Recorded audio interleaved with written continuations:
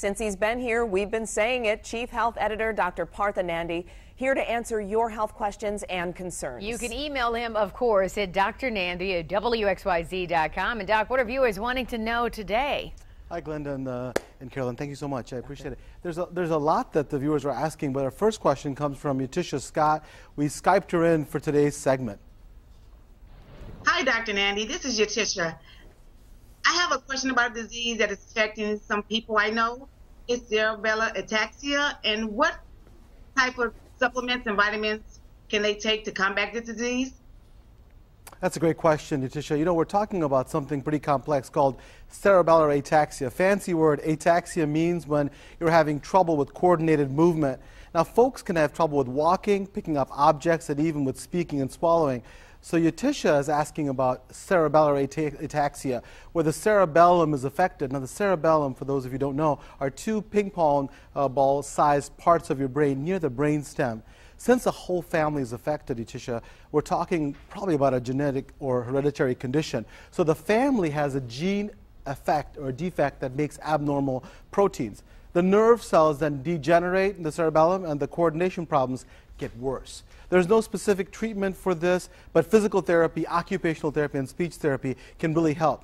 Now, Yatisha, there's not good research showing specific supplements work for this problem, but I'd recommend complex carbohydrates like beans, vegetables, and unsweetened fruit. If eating meat, pick lean meats and drink plenty of water. Also, I would find a specialist, it's important, who is experienced in treating cerebellar ataxia. This is an important point. All right, let's take a look now at an email question from another viewer. So Deloyd Brown emailed us this question. He writes, I'm a 60-year-old black man and I've had high blood pressure since I was 18 years of age. Wow. So I'm taking 120 milligrams of verapamil twice daily and captopril 25 milligrams twice daily. I read something about Ceylon cinnamon and it mentioned that it lowers blood pressure. And I was wondering about your thoughts, Dr. Nandi, on the subject. Another great question, Deloitte. First of all, high blood pressure is a huge problem for the U.S. and over 1 billion people around the world have this condition. As a physician and as a patient with high blood pressure, I really think it's important to control blood pressure. This is critical. Without good control, a person can have heart disease, stroke, kidney damage, vision loss, and sexual difficulty.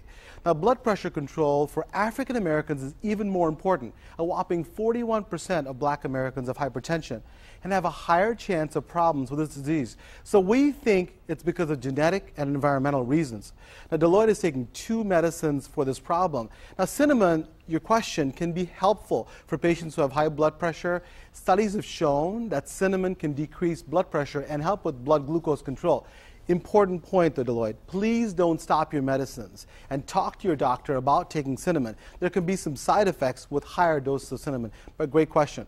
Remember, if you also have a question or health concern, you can email me at drnandi@WXYZ.com or send it to us on Facebook and Twitter. We're everywhere. So have a great and safe Memorial Day weekend, everybody.